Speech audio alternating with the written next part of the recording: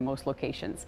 It's 34 degrees in Birmingham. There has been some freezing advisories and some potential freezing spots in the low-lying areas, but I don't think it's going to be an issue, folks. We do have a breeze in place right now, a north wind that is bringing our comfort level down. It feels like 25 in Haleyville, and Coleman feels like 30 degrees right now in Birmingham, but it also prevents anything from freezing solid. You really need that calm wind.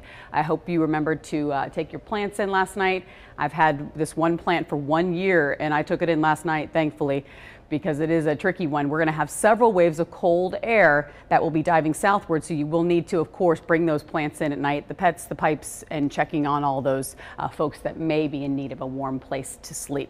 Here's a look at your rain forecast. We are going to stay dry for today, for most of Sunday too, but by Sunday afternoon, we will start to see an increase in humidity. A lot more cloud cover will move up out ahead of our next big weather feature. We're not expecting the rain, though, for most of the weekend. So there's 8 p.m. The rain starts picking up around areas of Louisiana by Sunday night. So heading into Monday morning, I think a lot of that moisture will move in from the southwest out ahead of our next big front.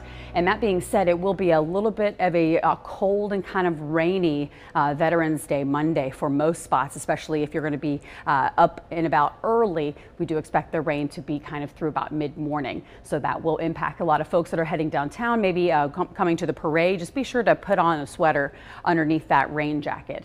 Moving into Tuesday, though, it will be windy and cold. So right behind all of that rain, we do have a surge of cold air that will certainly bring those temperatures down below freezing by Wednesday morning, and then keep us dry and pretty stable for the remainder of the week as we head towards Friday.